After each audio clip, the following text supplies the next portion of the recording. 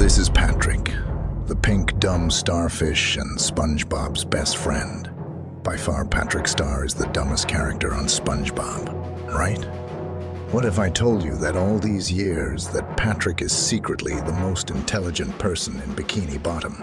This is the secret genius theory.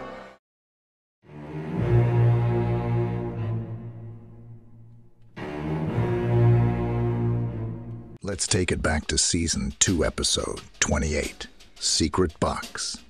This episode really made me realize the true hidden intelligence of Patrick and his manipulative ways. In the episode, he gets SpongeBob addicted to knowing the secret of his secret box. SpongeBob begins telling Patrick all of his secrets, in hopes of Patrick revealing the mystery of the box. But instead, Patrick says this very line. Now will you show me what's inside your secret box? No, SpongeBob.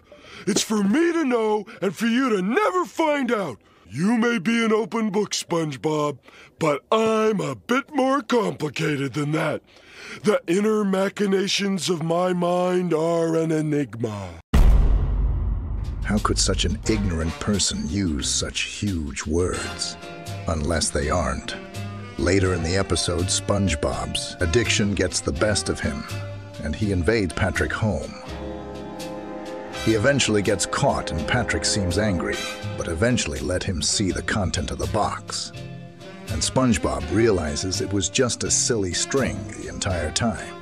But it wasn't. SpongeBob leaves and goes home, and we see the true diabolical side of Patrick. Good thing he didn't pull the secret string opening the secret compartment of my secret box, revealing one embarrassing snapshot of SpongeBob at the Christmas party! But this isn't the only time we get an example of this in the show. In Season 11, Episode 35, Library Cards, we get a scene where it shows that Patrick is illiterate and can't comprehend words. Now read the words, Patrick. Once upon a... But wait. Check out this scene of Season 7, Episode 34, titled SpongeBob's Last Stand. Jellyfish, that's a big sign. It says, future side of the Shelley Superhighway.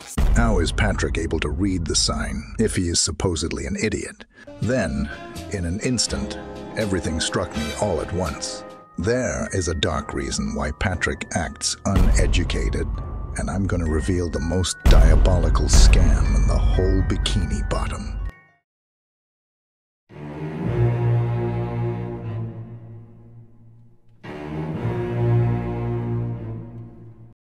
It is no secret that SpongeBob has been trying to receive his driver's license all of his life, and failing every time. Check out this scene from Season 4, Episode 77, where Patrick gets his license, and SpongeBob doesn't. Hi, Bobby! Hi, Daddy! Patrick, how many times do we have to tell you we're SpongeBob's mom and dad, not yours? What? I'm an orphan? Oh, but guess what? I passed my driver's test! That's great, Patrick. SpongeBob failed his test, so don't mention it. No, we know how to stay clear of that minefield. Mom! Well, I've got to take Mr. Walks-a-Lot back home. Wait, did you hear him? Hi, Bobby! Hi, Daddy! Patrick knows they're not his parents. And this is not the first time he's done something like this. In Season 2, Episode 37, I'm with Stupid 2 Starfish Visits, Patrick supposedly being his parents. But they aren't.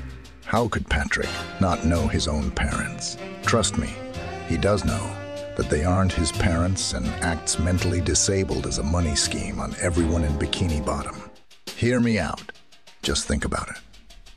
Why doesn't Patrick get a job?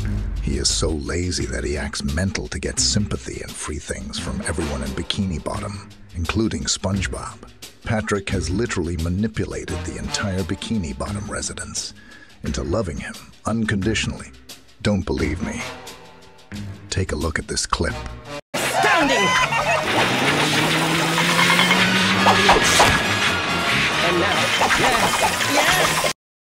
Why the fuck would a grown fish have another man tattooed on his chest? Patrick literally has Bikini Bottom as his playground and is more evil and sophisticated than we would ever know.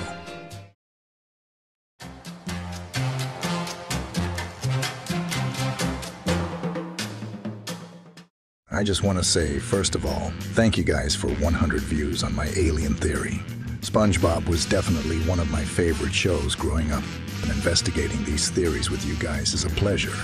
Don't forget to like and subscribe. Until next time.